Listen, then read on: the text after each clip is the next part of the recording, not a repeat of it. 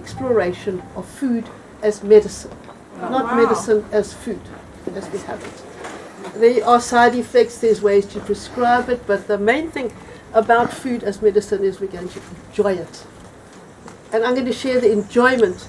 Just what you brought here on this table really impresses me. I sometimes go to a talk and it's bread sandwiches and cakes and cookies and everything that I'm going to talk about that's bad for you.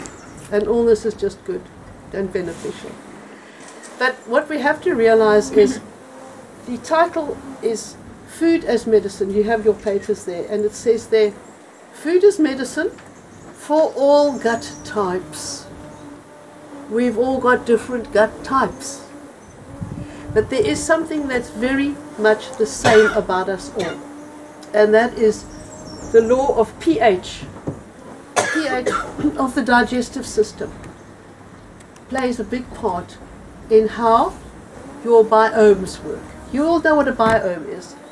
You're a biome. You're a group of people. You're interacting. You're talking. It's a biome. It's called the collective conscious biome. And you're all individual. And you all thrive. What do you thrive on? The truth. Companionship. And you all support it. The symbiotic relationships with each other. Your relationships. You have different relationships with bacteria in these different biomes. Now, believe it or not, you have an oral biome. It's a complete, like a little city full of people. And they all behave differently. And they all react differently. And now we impose on them things that kill half the population. And then the other population attracts baddies and gangsters and murderers and thieves. And all the goody guys die out. So that's why I want you to ask you, what is the pH of your mouth biome? And what are you doing when you clean your teeth? Now normally inside the mouth, and anybody who'd like to challenge me can do so, but as far as I know, it is officially supposed to be down there between yellow and orange. It's 6.5, officially. So we will colour it in at about 6.5. Okay?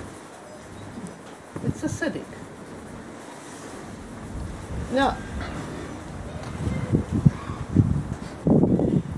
there's your tongue, there's your teeth, are washed in 6.5. We have tooth enamel that can handle that. But what do we go and do? We have toothpaste, fluoride toothpaste. No, fluoride, killer. Now here's your tooth.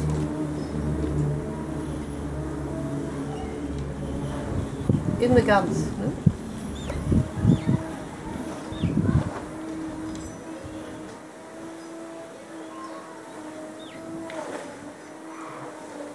Around them normally at that pH, you've got a group of bacteria that we call beneficial commensulates.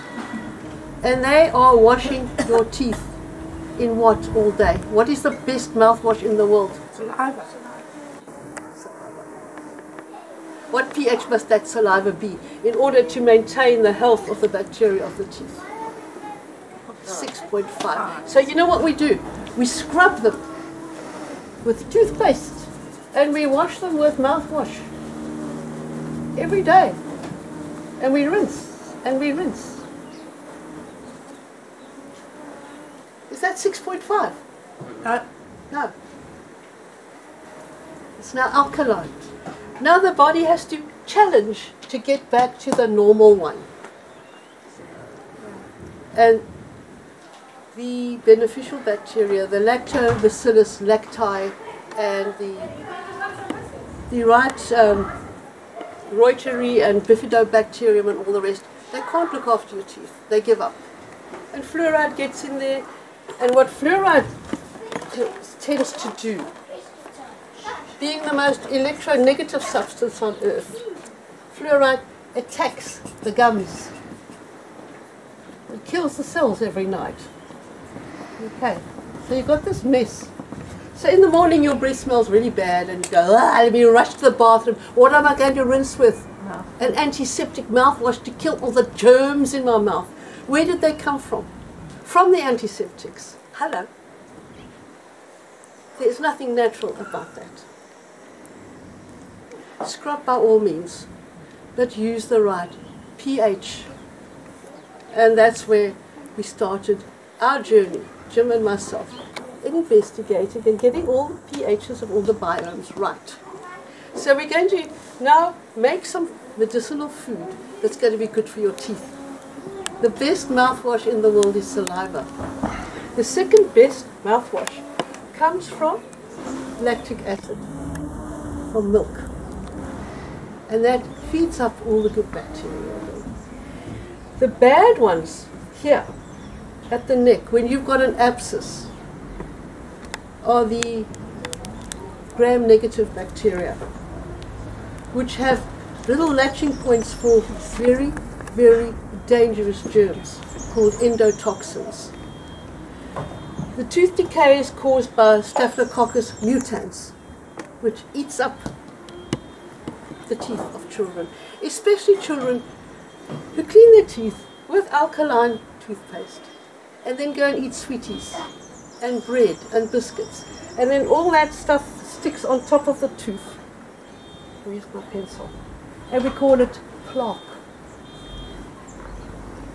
And plaque accumulates around the tooth, right? And then all the bacteria that sits in here, it's called Staphylococcus mutans. When the gums start bleeding like crazy, lots of blood getting in there, it also goes into your bloodstream.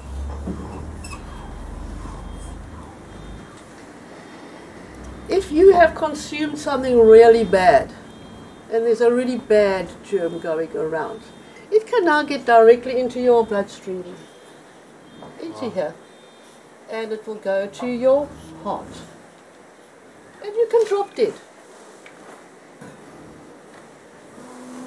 Don't look at me like that.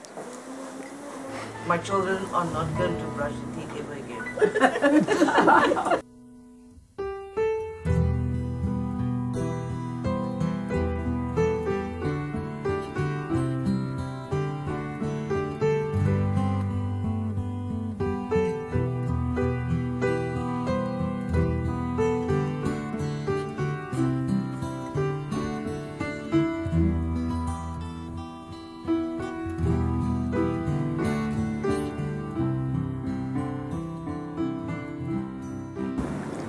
So to reiterate, once you've got your cheese, you take it out the cloth, which I will do at a later stage.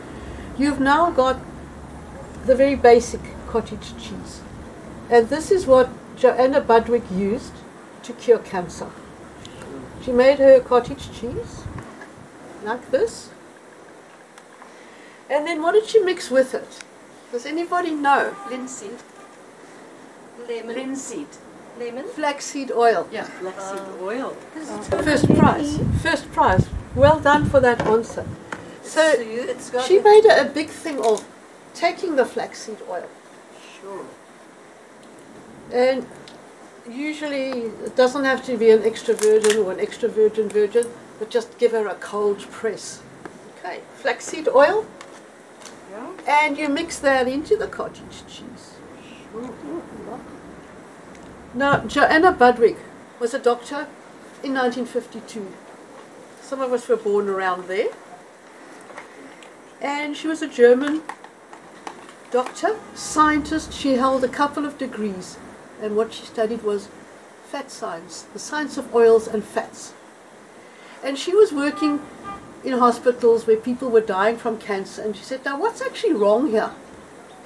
When you look at what's a person with cancer, what their cells look like and what ours look like is there's a membrane missing on them, a lipid casing. So she worked out, being a practical woman who could cook, what can I buy these people, make it simple and affordable? Well, those are two things you don't do when you cure cancer. For God's sake. She did it. And she mix and she mix and she mix. And she take it to hospital and she give to patient. Yeah, you eat that, yeah? The cancer all gone. Well, She didn't realize that the people who were funding the research in that cancer institute had a vested interest in which company? The margarine company. So Dr. Joanna Budwig was dismissed from hospital, yeah, because she cured cancer with this cottage cheese and with the flaxseed oil. Now I give you an extra challenge, and we add another ingredient to it. We have now glutathione mixed in here. See? The number one antioxidant, the number one healer, the number one anti-inflammatory. And you know what? Covered in goosebumps. Hallelujah. It doesn't taste too bad. Doesn't taste too bad. It tastes so nice that instead of butter, you can spread this on your bread. It's yummy. There it is. You can flavor it up. That is the Budwig protocol. If you go and Google Budwig protocol, you will find many descriptions of how it's made. There are many variations. What we love doing is when the amash is about this high, we add some water, we add flaxseed oil, we add the MSG to it. We also add something very important, probiotics. Now when you add probiotics to your mixtures, these are 15 strains of the probiotics. They're specially cultured for us. It's the only thing that's cultured about me is my bacteria. You add it to the Budwig. What have you now got? You've got more allies, haven't you? You've been on a recruiting and you've got more members sitting in the room here who synchronize, who resonate. So, to keep the doctor away, you have a spoonful of Budwig. See how delicious food is. Now, you can do more with all these foods. You can start converting them into cheese. And that's the part you're all going, aha, let me see. I can give you a block of cheese. All you do is you wrap it. I use the wicking cloth. And depending on how long you soak it, you wrap it like this and you put it in a towel. You squeeze all the moisture out and you sit on it and you put a brick on it and all the moisture goes out. This is what I call a stage 1 cheese. Okay, this is the one. It's quite a hard one now, and then it's very easy to knead it up and model it. Whey protein powder. no. It's quite expensive, but it tastes horrible. But when you mix it with the cottage cheese, it starts to change the bacterial composition. So you put whey powder and the MSG and the salt with it, and you mix it up, and what you get, to the delight of the children, is something that tastes like Melrose cheese spread. So you've got two things you can put on your butter. Your butter instead of your bread, yes. Okay, so you can have a cheese spread or you can have the Budwig. But if you've got cancer, you need about at least two big spoons of this a day. It's not difficult to get that down your throat.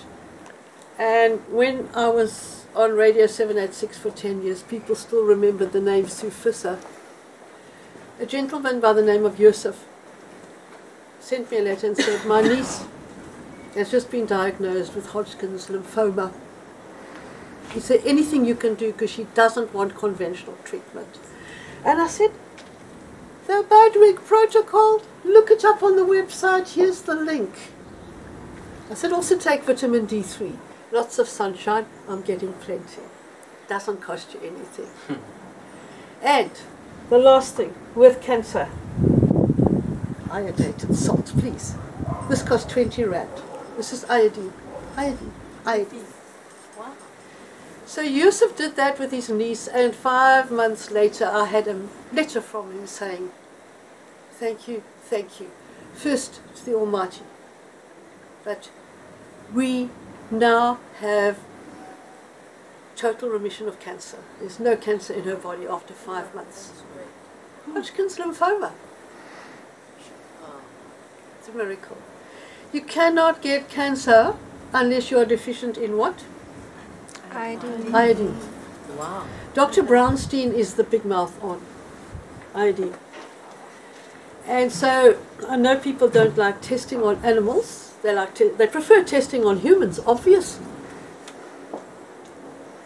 But the rats, he treated with iodine. As compared to the control. We call them murine studies in science. Murine studies. You don't say rats. He couldn't get them to how do you say, get cancer. He couldn't produce cancer in the rats with enough iodine in them. What am I saying? Where has all the iodine gone? Where has all the iodine gone? So they tell us we've all got enough iodine because we enrich salt with iodine. So you're all okay. Is that true? There's two types of iodine. You know about that? There's two types. There's one type of iodine for the throat. Thyroid. It's stored here. There's another type of iodine that's stored here. There's potassium iodine. And there is elemental iodine. Dear Watson, elemental iodine costs 20 rand. This is what kills the germs. What about Lugol's? Lugol's iodine. Pardon? What about Lugol's? Lugol's is the Lugol's right iodine. solution. So you take 5% of the potassium iodide, 10% of elemental, and you mix it. So much iodine with so much water, and you can charge 20 times more for it. Okay? But a drop or two of Lugol's is going to do the job for everybody. A little 80 rand bottle of Lugol's iodine is good enough. But when it comes to fighting the COVID virus, zap it on the spot with this. How do you Easy take enough. it? Just water? How do you take it? I'm glad you asked that question. It gets us onto the next way. This is how you take it. What's that? Lentils. These are lentils. So, here's half a packet of lentils. You take half a packet of lentils and you soak them in a jug with about a cup or two of water.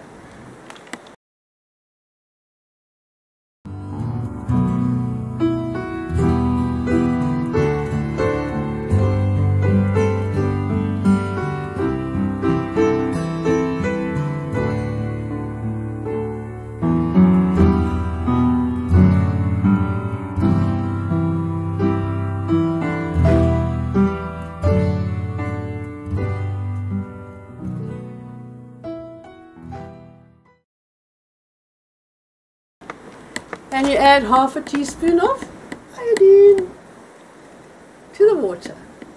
And after 2 days, all the lentils soak up the iodine. And we've tested them. We have tested them. Okay? So we know that the iodine content. The little lentils take up all the iodine. Then you just eat them raw. Have some. That iodine or the Lugol's iodine? You can use Lugol's iodine if you want to treat the thyroid as well. The potassium iodide, the other one, from Lugol's. All you have to do is forget about all your fancy salt and buy this one. And you'll get the potassium iodine. Easy. Easy. The only difference between this and Himalayan salt is a 2% difference.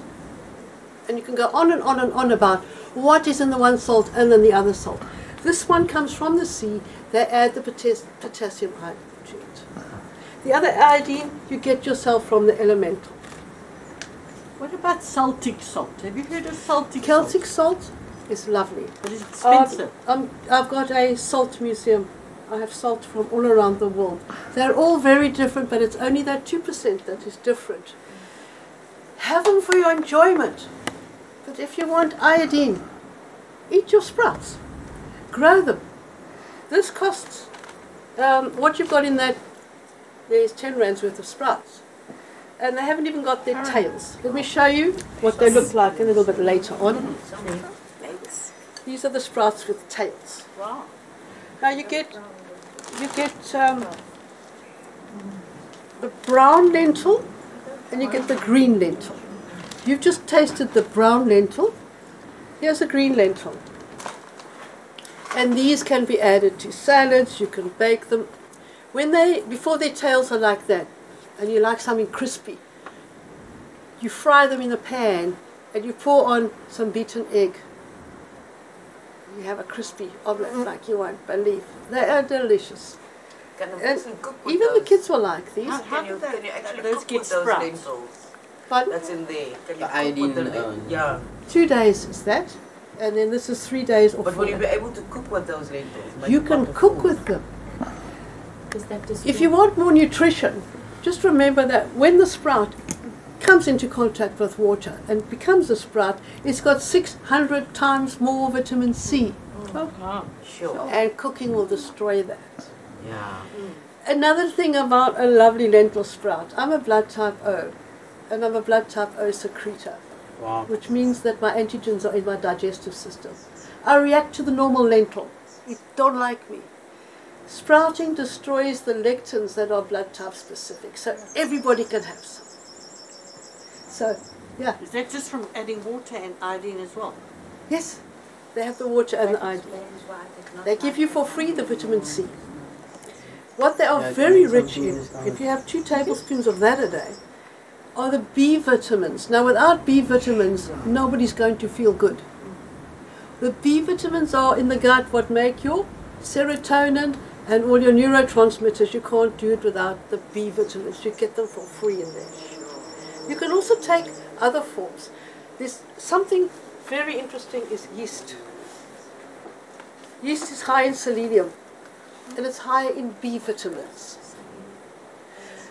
It's highest in vitamin B1, which is called thiamine. And that is one of the super drivers of all the processes in your body that generate the feel good. Now I want you to taste this. I thought it was brewer's yeast, but it's called nutritional yeast. Now you know the umami taste comes from glutamate. And if you're scared of monosodium glutamate, taste this. What you add it to? Okay, now what about blood type? And how does that connect to the gut biome? Some foods are better for different gut biomes than others. We are not created equal. And people who facetiously say, well, unless we all eat the same at the table, there's going to be confusion and chaos at the dinner table. You say, what the chaos and confusion inside your gut? I can smell it from here. So, we are different. Blood type B is the dairy buff. Any amount of dairy products. Again, if you ferment the dairy, you start to break down the lectins that cause the disagreement. When you sprout the lentil, you break down the lectins that make the conflict. The blood type O non-secretor is brilliant eating lentils and boiling them up and putting them in curries and all the rest. Doesn't suit me. So what I do is I sprout my lentils. And then I stir fry them, I add them as vegetables. When I've cooked rice, I stir in these sprouts. It expands the rice, so you've got so much rice. plus the lentils, mix them together, you've got so much rice and no one's going to know the difference and say, why does it taste so delicious? And you add some of that brewer's yeast, nutritional yeast. You like it. They don't use the name brewer's yeast anymore. So nutritional. It's actually because when I was a nutritional yeast, child, but it's the yeast is yeast. It's beneficial. The one yeast that gets out of hand is that girl called Candida. We don't want her. This actually displaces Candida. It sends her all the way back. She belongs in our gut, but so do the other commensalless yeasts. And there are a lot of them. So you're on blood type A, and about 2 years ago I went to Sigrin, and Yes. and every time I eat dairy now, I like have cotton wool in my head. I've tasted this cheese, I Yes. miss it terribly. Is there anything that I can do? So, blood type A's and dairy are not the best of friends. But fermented dairy, yes. Pure milk, forget it. Yes, I A, can't. a splash in the tea, yes. But it doesn't agree with your biome, because your biome is the, what I call you're the budgies of this one. Your gastric acid isn't as intense Okay. as the O. Okay. Same. The blood type B has got, I think it's about 200 times more milk digesting bacteria in it, the blood type Bs. The blood type As don't have that. What they've got more of are the pro-fermentable for starches and grains. They're the ones who digest grains better. Okay. So there's never a problem with blood type A eating bread. If they're an A secretor, they can eat bread. If they can't, they are a non-secretor. They don't secrete the antigen. So I'm gluten free now as well, because that's also not great. But I don't know, maybe I've also with stress and my guts out. Gluten-free and all the rest. Now, Yeah. the reason why the gut has to come right and the different biomes, the first thing we have to do is get this part right. So if you're saying, this doesn't agree with me, you're probably telling me there's something wrong in the tank there. People like that generally get reflux and heartburn and ulcers. So what is our pH here? Is it more alkaline?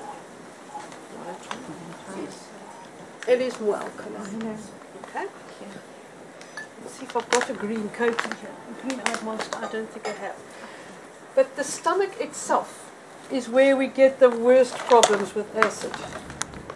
And they must be extremely acid. In here, it's 2.5, huh? Wow. Now, you've tasted apple cider vinegar. Okay, that's your stomach acid pH here, 2.5. I don't know if this is the right. Ah, yes. Woo, this tank has to be very acidic. Okay. Now, down comes the food through a less acidic zone. Oh, I haven't got a green coat. Anyway, each biome is a zone, and each of the pHs change. They happen to sit with chakras, and they connect to communication. The colony of biomes here, 90% in any of these biomes is not you. Your genes are only 10% of your saliva. They're only 10% of your gut. Who is the other 90%? Water. Strangers. Strangers. Not you. Bacteria. It's not self. Is that bacteria stupid? You won't believe how brilliant bacteria is. They even communicate better than the collective conscious group. They have a system called quorum signaling, right? Quorum sensing. They work in communities. They say, you know what?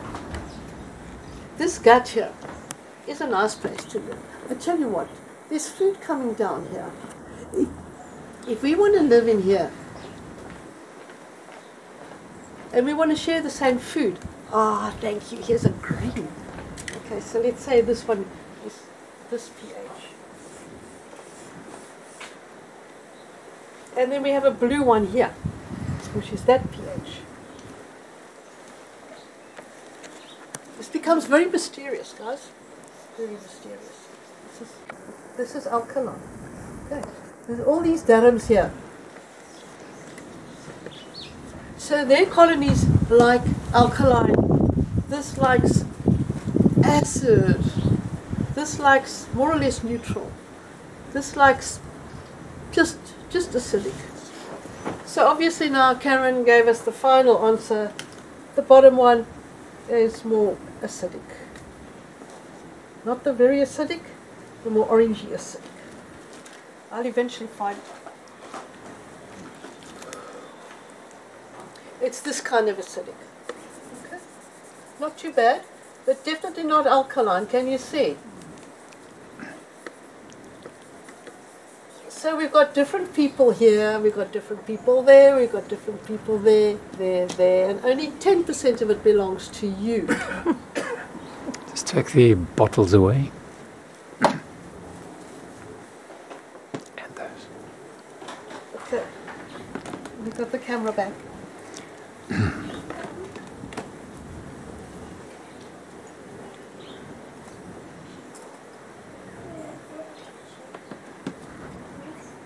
So we eat our food in there. It goes through there. It's just slightly alkaline so you don't get a burning throat. God protected you from reflux by making that not acidic. It goes into the stomach. Now what happens in here?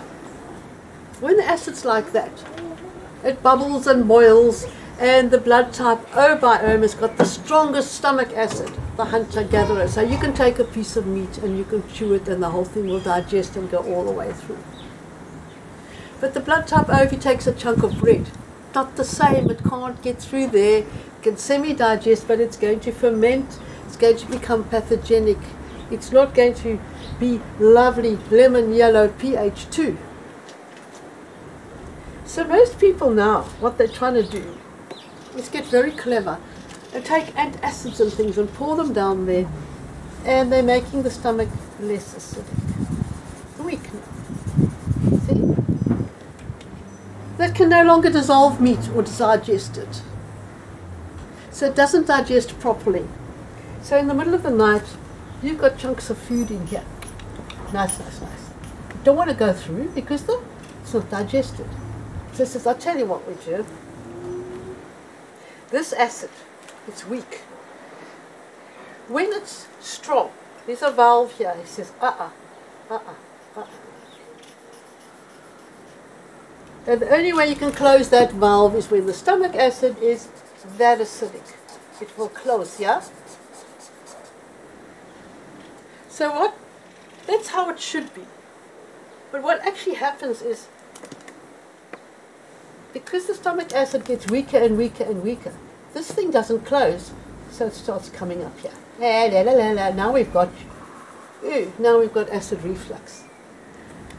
So, grab the Rennies, grab the Tums tablets, everything else, everybody red alert. Let's go alkaline. Ooh. And then all the alkaline pours into the stomach. How well are you digesting your food? When you sit here and you say, I can't eat this and I can't eat that, think about your stomach. Think about the other 90% of you. Do you think they're happy? Now they've got to get out of here. This food's now got to go into the next tube. And the next tube is alkaline. How are you going to get alkaline? Have you heard of bicarbonate of soda? Yes. Now everybody's terrified of salt because of sodium. Oh, that's sodium. What's my heart going to do? Now without sodium, your pancreas and your liver cannot create bile and bicarbonate of soda. You've got 2 liters of bicarbonate of soda which squishes out of your pancreas and your liver to neutralize all the stuff before it gets in here, and then it becomes alkaline. So you need the sodium. If your stomach isn't strong enough, you need the chloride. So do you know what the Islamic people do before a meal? The Prophet said, peace be upon him,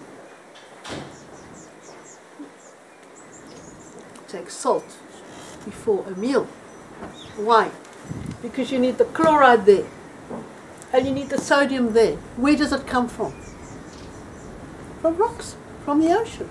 It's free. Take everything you hear with a big pinch of salt from now. Enjoy it in your food. It's amazing. Anything good, actual mainstream media or whatever tells you is bad. Yeah. The media will tell a little bit of truth with a big lie. Yeah. But also all the health food companies are The health telling you food of all companies. this wonderful food they're making, and you look on the ingredients and you want to die of shock and horror at all the crap that's in it. And look at this. Big banners in the I shops. thought that was bad for you. MSG free. Yeah. Ah, we're so clever. Exactly. The body recycles glutamate, monosodium glutamate, and glutamic acid. It's the same chemical. It attaches or detaches from the salt molecule, and what that does in your body, it balances your pH. So if you're too acidic somewhere, it attaches to sodium and it neutralizes that area. Now if you're too alkaline in another area, it attaches to the acid and makes glutamic acid. It goes around your body saying, you need some acid, you need to be alkalized, and it balances everything out. From the rest, it is actually an amino acid. The most important thing that glutamate does in your brain is it processes the axis between serotonin and dopamine. No glutamate, no glutamine, no brain chemicals. Then they say, oh, it causes neuroexcitability, take it out of all my food. Do you know what switches on the excitability channel? It's called calcium. Why don't you take all the calcium out of all the food in all the supermarkets if you're going to be so stupid? What is the switch that switches on neuroexcitability? Heart attacks, inflammation, it's the calcium channel. What switches off the calcium channel? Who's its sister? Electrolyte. Magnesium. When you tense, have a bath in Epsom salts. It's magnesium. It relaxes. It switches off. Now, if you want brain chemistry and rocket science, 300 times a second in your brain, you are switching between dopamine and serotonin, on, off, on, off, on, off. Is there any MSG in the brain? No. It can't get in the brain. Only L-glutamine can get in the brain through the blood-brain barrier. MSG is so dangerous in the neural synapse. Why? Because it switches on the dopamine channel. So what your body does is it takes the glutamine and it puts it into a glial cell. It's a reservoir. Then it pulls in a little bit of salt and it produces an on switch onto the calcium, and it makes a dopamine signal. It excites the chemical. Then the magnesium comes and it switches off the calcium channel. Now the rest of the glutamate that's in the glial cell, it only uses half. The other half is converted by an enzyme into GABA.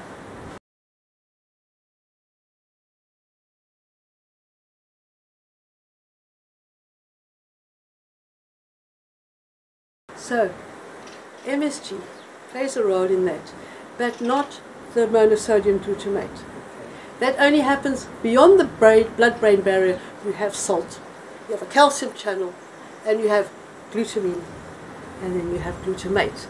That action is inside the brain, and it doesn't matter how much MSG you eat. Are you hearing me? It will not affect that. Finished. Unless you have got a leaky blood-brain barrier and you have a leaky gut. Then the game's over. As glutamine, it's as dangerous as calcium. You have to learn about the biochemistry. Or you have to trust your body. Do you listen to your body? Would you listen to a gut that's 90% belongs to somebody else? Would you? Well, your body kind of You have does to. make it known. Yes. You can't really I want a ignore. chocolate. I want some cake. I'm miserable. I need some comfort food. Shame, poor me. I'm premenstrual. Who's saying that? Who's saying that? It's 90% that can lie to you. It's only 10% wow. of you there. And remember that too. Here's your brain. Most of us have got one. There's a nerve called the vagus nerve. Oh, yes. Vagus nerve. It's hardwired to your gut.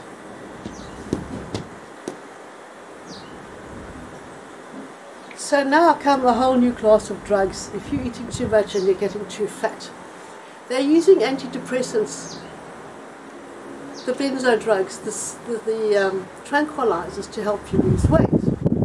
Somehow it signals to the stomach that I'm full via the vagus nerve. Full. But because these slimming drugs work in the gut, there's this feedback loop going on, and it's negatively affecting the way you feel. The way you feel is negatively affecting your gut. You're getting a backfiring brain link from the head to the stomach. And a lot of the film stars have been slimming now and showing off with these new drugs that give you a feeling of fullness, satiation, right? The drugs that can make you feel like that. They're relaxing your brain. They're taking away anxiety, panic attacks. They're calming your brain down. Right? Wonderful. Tranquilizers. What is your brain saying to your gut?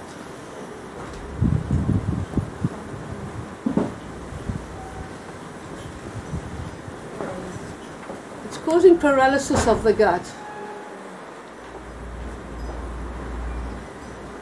When your gut is paralyzed, the food is not going to come out. It's going to solidify. You haven't got peristalsis anymore. Those gut muscles can't squeeze any of the poop out of your body, so it stays inside and it leaks back into your brain. You see it. These are what the doctors are doing. You trust your doctor. But we'll give you a tranquilizer that'll make you feel better. And now listen to your body and eat lots of cream cakes and chocolates and all the rest of the crap and lots of sugar because it makes you feel good. Makes your teeth rot. Clean out your mouth with fluoride and all the disinfectants, and then take lots of antibiotics and wipe the whole lot out. That is not food as medicine.